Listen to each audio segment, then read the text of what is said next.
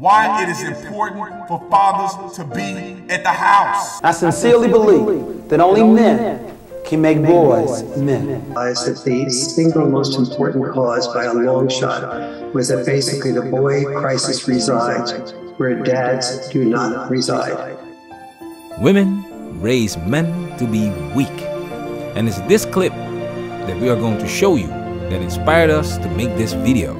During the holiday season and throughout the year, honestly, usually the black women in the family are the ones that hold it down. What are your thoughts on black women being the matriarchs of the family? Well, can we go a step further? The black women are the matriarchs of America. Look what black women just did in this election. So what do they mean with matriarch? This is the definition of matriarch. A powerful and usually older woman in charge of a family, or the female leader of a society in which women hold power. Now for the first part of the definition, a powerful and usually older woman in charge of a family, they refer to the 64% to 70% of single-parent households that are led by black women in the black community. And when it comes to the second part of the definition, the female leader of a society in which women hold power, they refer to this. Black women are nearly 60% of the voters in black communities. Maybe that's why politicians spend so much time courting them. They have been the foot soldiers of voting. When he talks about the election, he talks about black women being leaders with their voting power and their impact on the majority of women in the country during the election. So far, so good. However, what he says next is disturbing. So, you know, I would be nowhere without black women. I was raised, my father died when I was 9 years old of a heart attack when he was 36. And so I was raised by my mother, my grandmother, and my grandmother's 7 sisters. So I was truly raised by a coalition of black women. And I can tell you that I would not be the man that I am without them. And so I do believe that that black women are the matriarch. But here's the truth. Last thing I'm gonna say, I know you gotta go. We gotta start taking care of our black women. We gotta start saying, hey, you know what, Mom? Why don't you rest this holiday? We got it. You just kick back. We got to make sure that we no longer take advantage of the help, the hope, and the heart of black women, and we start to give back where credit is due. It's long overdue, but we should be doing it. Credit is given where credit is due. That Mr. Franklin turned out right, more power to him. However, this does not count for the majority of men raised by single mothers. And just because black women are the matriarchs of the family doesn't mean that they're doing a great job. This clip here is not a surprise because it's on the OWN network. Oprah Winfrey's network, that is. And we all know Oprah's target audience. And we all know that Oprah Winfrey has no problems throwing men under the bus. Black men in particular. Now the woman on the left, if you've been following Manosphere channels, you've probably seen her before. If not, allow us to refresh your memory. Disgruntled. This is just the reality of it. So women, you know, we're more educated now, and I think that we're furthering our education. So with that being said, we're going to hold off on the baby making. We're going to hold off until we get that great job, really career driven. And I don't think there's anything wrong with hoping that there's someone either on your level or higher than you. Miss Amaker presented the topic of marriage decline in the country because women struggle to find financially eligible bachelors. You just heard her stance about finding someone on her level or higher. And what she says in the next clip is our starting point for why women raise weak men. Right. You know, are you going to find many men out there that makes as much as you do? And my point is, so now you're going to, because we hear so much about women that are like, oh, there's nobody out there, there's no one out there, I can't find love, I'm getting too old. Now you're going to sacrifice the fact that you could find that love because the man's not making that much money, and you're going to date down? All right. No, they're robbing us. I have a feeling this is going to be our morning rush extra. I can do bad by myself. I can do bad by myself. I can do bad by myself.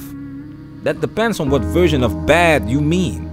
If it's quote-unquote bad in a positive sense, we wholeheartedly disagree, especially when it comes to raising boys to be men. I sincerely believe that only men can make boys men. Now don't misquote me. I didn't say that a single female parent or female teacher cannot rear or educate her child. But she need not do that by herself. What you call upon her father, her brother, an uncle, a male neighbor, a nephew, a co-worker. There needs to be some men in our children's lives. I want you to explain to me how a boy is going to grow up to be a man if he's never seen any. In order to be anything, you must see it first. Unfortunately, modern women in general have this mentality that they can do it all by themselves, not understanding the severe consequences of children being raised by single mothers. Because I want to point out to you very succinctly and very clearly why it is important for fathers to be at the house. Why it is important not to have children out of wedlock, and especially if you're not going to be involved in your child's life. Don't believe me, listen to the stats. First stat reads, suicide. 62% of youth without a father commit suicide. Runaways. 90% of all homeless and runaway youth don't have a daddy at home. Behavioral disorders. 85% of all children that exhibit behavioral disorders don't have a daddy. High school dropouts. 71% of all high school dropouts don't have a daddy in their life. Juvenile detention rates. 70% of juveniles in state-operated institutions, they ain't got a daddy at home. Substance abuse. 75% of adolescent patients in substance abuse centers don't have a daddy. Last one, aggression. 75% of motivated by displaced anger don't have a daddy. So now that I've read you all the statistics, who in the world, in their right mind, will disagree that fatherlessness is the biggest plague in America when it comes to the home and when it comes to the operational abilities of young children, especially in the black community. Not having a father in the house has negative consequences for boys and girls, but not having a father in the house usually has a greater impact on boys. That the single most important cause by a long shot was that basically the boy crisis resides where dads do not reside. And when boys don't have, when there's one parent in the game and the other parent minimally involved or not at all involved, it's usually the mother that's the primary parent and the dad that's the secondary parent. And in those situations, the girls have challenges in the daughters have challenges in more than 50 different areas. But the boys have challenges in more than 50 different areas also, but their challenges are more intense. They're more likely to commit suicide than the girls are by the data that you just gave. They're more likely to move into depression when you measure depression by male standards, which is almost completely unheard of, as opposed to just the female measures of depression. Almost all of our measures of depression are female measures. The boys are much more likely to become addicted to video games. Girls and boys both play video games. The video games are very healthy at a reasonable proportional amount of level to the rest of life. But when it comes to addiction to video games, boys are far more likely to be addicted to video games than girls are. Boys are far more likely to be addicted to drugs, to alcohol. Their depression leads them to feeling that they're worthless, and they become ashamed of themselves, and they fear that they're going to be rejected by girls. So they're much more likely to turn to pornography, because pornography is basically access to a variety of attractive women without fear of rejection at a price they can afford. And so guys, as they don't do as well in school, they don't feel as admired by girls. Girls tend to date winners, not losers. And so they feel that they're a loser, and that they fear that they can't risk rejection, because they know that the girls they're most attracted to are dating the quarterbacks or the student body president or some other guy that's really sharp and on the basketball team, etc. And so they start fearing becoming introspective, becoming withdrawn, becoming rebellious, becoming very coercive to their parents, and they feel badly about themselves, and that leads them into depression, into suicide, into drinking, into drugs, into death from opioid overdoses, and into addiction to pornography. Boys and girls are different, and therefore women lack understanding of boys' behavior, leading to difficulties in inspiring them, motivating them, keeping them motivated, and seeing their behavior as toxic will limit their growth and affect their self-esteem. And since the majority of teachers are women, these problems continue outside the home. Because, for example, my son goes to kindergarten, not kindergarten, first grade now. he's in school. In 4 weeks that he was already in school, last week he tells me, "Mom, you know what I've noticed? All the teachers likes girls. They don't like boys." I say, "Why you feel this way?" He said, "I don't know. They just constantly tell boys, don't do this, and don't do this, don't do this, and don't do that." And believe it or not, they're already suppressing, by doing that, their self-esteem.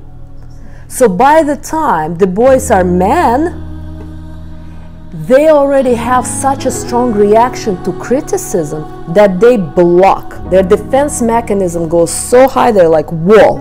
They don't hear you, they shut down, they're in a defense mode, and they literally, you talk, and they're like, nothing.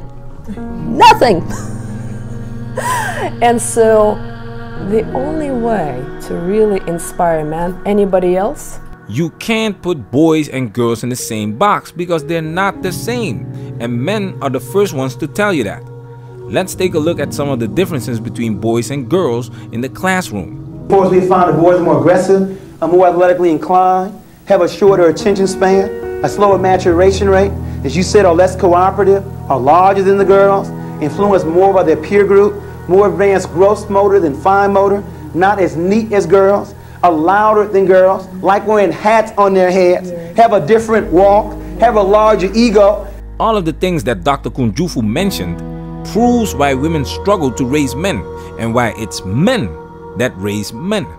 Before you know it, your child will be pumped full of unnecessary medication because the teacher can't handle him. Women are generally not interested in the things guys are interested in. These boys are not listened to, and they are neglected. They are not loved. And this attitude of quote unquote, I can do bad by myself is keeping these boys from having the essential role models they need to become men. When I first started the Cave of Adullam, there was a plethora of boot camp programs, and it was all discipline driven. And they were failing at an alarming rate. And I'm like, whoa, wait a minute. You think of martial arts, you think of only discipline. And so when I started implementing the training, I'm like, wait a minute, this isn't working. And I quickly discovered that our boys didn't need more discipline, they needed to be loved. And so once I was able to show them what it feels like, what it looks like to be loved by a strong man, to be guided by someone you can trust. Man, I had a group of kids who were, at least 6 of them, were predicted to not graduate from the 8th grade. All of them graduated. Zeus! Zeus! Zeus! That's what this is about. Good. Let's get to that. Why are you crying? That's what this is about, son. It's okay to cry. We cry as men. Why are you crying, son? When you look at Jason Wilson's videos, where some of the boys cry during training, it highlights an important aspect of parenting.